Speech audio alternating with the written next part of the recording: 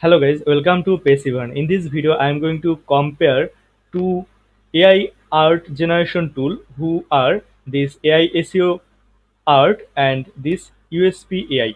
Both tools are available on AppSumo as a lifetime deal and they are basically AI art generator. And in this video, I will compare these two tools and I will show you the output quality of this two tool, also the other features available on this two tool.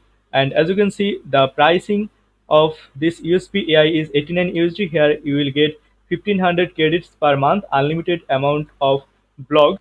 I'm not sure what this blog is because on their dashboard I haven't seen anything like blog, and you can stack one additional code to get this feature. And if you see the lifetime deal pricing of this AISEO art, it's 59 USD, and here you will get 800 credits per month. And 800 credit does not mean that you can create 800 images per month, because in some case it will cost you 1.5 credit or 2 credit to generate only one image. I have shown everything guys on this AISEO art review video on my YouTube channel, so if you're interested you can watch this video, and here I have explained how credits calculated on AISEO art. Anyway guys, these are the pricing comparison of this two tool. Now if I show you the dashboard, see, this is the dashboard of this USP Ai, and in case of AISEO art, this is the dashboard of AISEO art. Now I will compare these things step by step. At first I have to give some prompt in both case on AISEO or on USP art.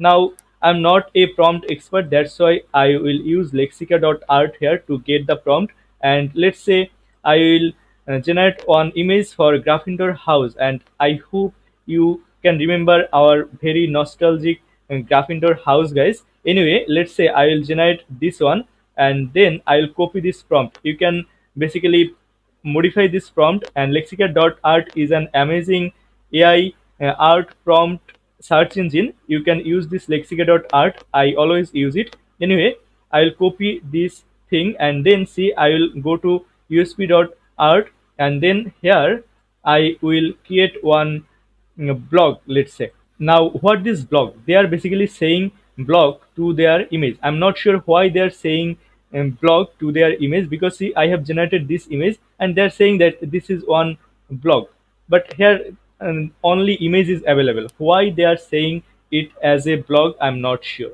These are the things. Anyway guys, let's say I will create one new picture. Just click here, create picture. Here you have to just give your prompt or your imagination that you want to create, and in my case I have copied it from lexica.art. I'm pasting it, but in your case definitely you have to modify this thing by your own.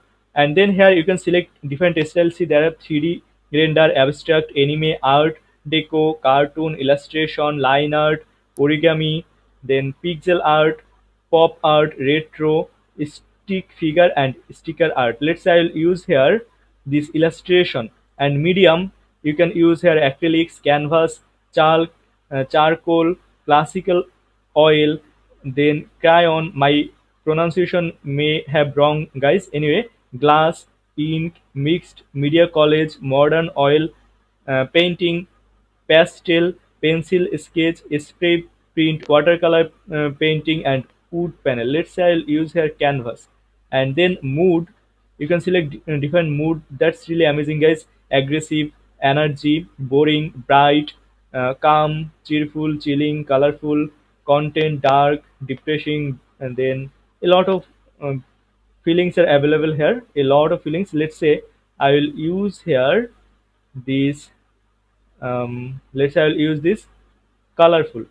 And then more options are available: ambient light, black and white, close up, flat lighting, full face portrait, high resolution, highly detailed, photorealistic, and realistic. Let's say photorealistic. And after doing these things, now if I click here create, then it will create one image for you basically. And let's see how much credit it will cost. Before generating the image I had 4 credit, and see, this image they have generated and it's very beautiful looking guys. Now I will go to lexica.art and I will give here the same prompt. I'll just paste it. See, this is the same prompt that I have used on usp.ai, and here you can select your image size. But on lexica.ai you cannot select your image size. This is one downside. But sorry, not on lexica.ai, on usp.ai you cannot select this size. See, they have square size, horizontal size, vertical size. These are the things. Also they have some advanced setting. Here you can basically organize your images in different folder. These are the things, but it's not very important, I think. But here one another thing I am seeing, guys, whenever I have searched here any prompt, they are showing me some related image. See, some related image.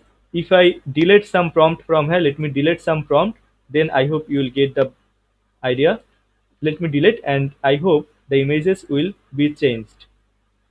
Okay, let me write. See, here the images has been changed depending on your prompt. So you do not have to create your image every time so that you need more credit. You can just search your prompt here, and then you can get the related image also from here. But let's say I will generate one image. Here you can select category. See, a lot of categories are available. Let's say I'll select here this photography category, and then if I click here generate, then it will generate the image for you. And here I have selected this 512 by 512 square image. See, this is the image that it has generated. You can enhance it, you can download it from here. If you want to generate more, you can generate more just by clicking here, then it will give you more image. Let me generate. See, this is the image. But I think USP AI have generated very nice image in this case, because on USP AI they have more control thing. You can control style, media, mood, and more options are available. But on AISEO Art, more options are not available. You have to explain everything here on your word basically. So these are the things. These are the output quality of this two tool, guys. Which one do you think is preferable? Which one do you think more amazing, guys? Let me know in the comment section. So these are the things. And they have credit system. If I go to the dashboard, see, previously I had 130 credit. So to generate two images, I needed 2 credit basically. And this credit I needed to generate this 512 by 512 square image. But if I generate horizontal or vertical image, then the credit calculation will be.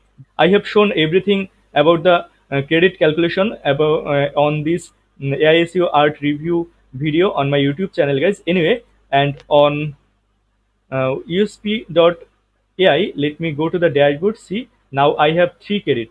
So previously I had 4 credit. So to generate this one image, I needed 1 credit basically. I hope you get idea. And here if I go to the blog section, they are saying it blog, but I'm not sure why it a blog basically. Here you will be able to see all your images.